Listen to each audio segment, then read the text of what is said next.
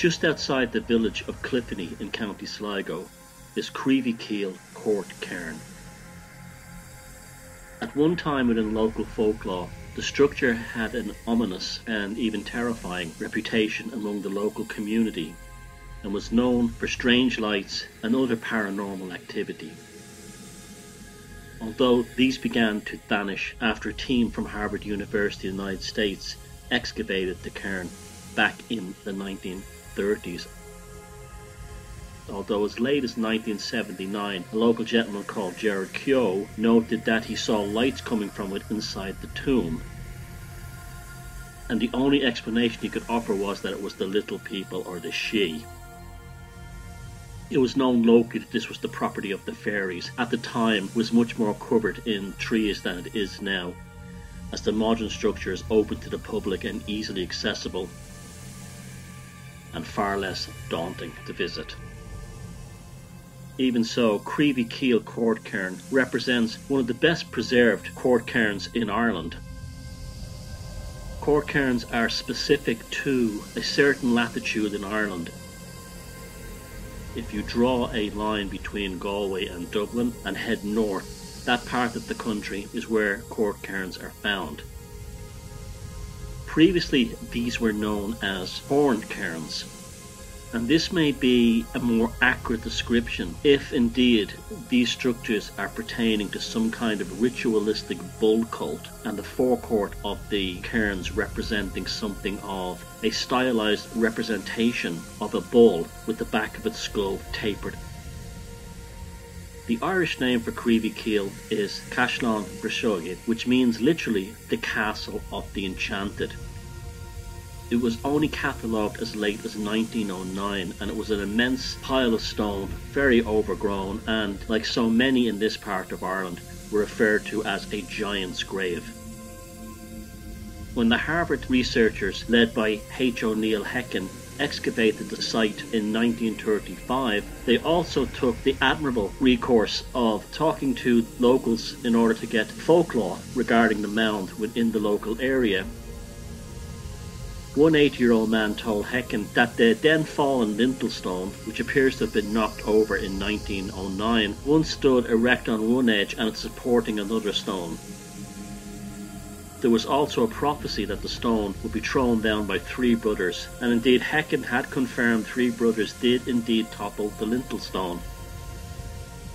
Today, even with this slight alteration to its design, Creeveykeel is known as one of the best court tombs in Ireland. It is a complex and multi-purpose structure, the earliest parts dating from perhaps the late Neolithic or earlier, 2500 BC, that date well loved by antiquarians and modern archaeologists. Certainly there were modifications and usage of the site going on as late as the early Christian period. The wedge shape of the cairn, giving it distinctive shape, is originally 180 feet in length and 82 feet wide at the entrance, with a 49-foot impressive oval-shaped court. The oval-shaped court has been well recognised even today for having certain acoustic properties. At the western end of the court, there are two large orthostats or jamstones supporting a massive lintel to form a portal to the first of the two internal chambers. In Hecken's 1939 plan, both were covered with a corbelled roof construction. So as we see them today, opened up to the sky, is not how they originally were constructed. These were galleries inside chambers. Interestingly, to the west of the gallery are three subsidiary chambers, each opening to the exterior of the larger structure, two to the south and one to the north. They were also once covered by the entire structure of the cairn and are believed to be from the same Neolithic period of 2500 BC or perhaps earlier.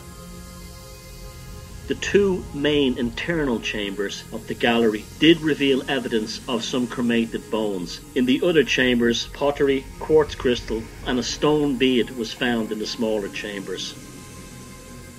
One of the strangest and puzzling, if not annoying, aspects of Creeveykeel is an early Christian construction which appears to be a metal smelting foundry within the court area of the structure itself.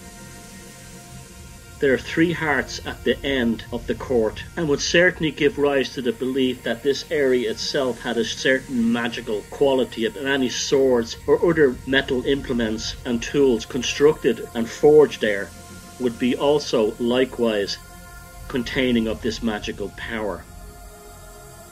When visiting the site on a sunny day, Creeveykeel tends to be welcoming and opening, but having visited several times in the evening and the late morning, it definitely takes on a far more deeper and evocative, if not ethereal nature to it, its overall energetic sensation which it imparts upon the visitor. I myself have never seen any strange lights there. I have in the evenings felt some rather strange sensations, particularly in the court area at the front of the monument. Concerning the original name of these structures as horn cairns leads one to speculate that perhaps in Neolithic times cows and bulls were ritually slaughtered within the court area, perhaps as some offering to an entity or a god which existed inside the 2 chambers at the back, involving blood magic around this bull veneration cult. Although these structures are officially known as tombs, there is very little to indicate that they were designed for this purpose, although they may have been used by much later cultures as burial chambers.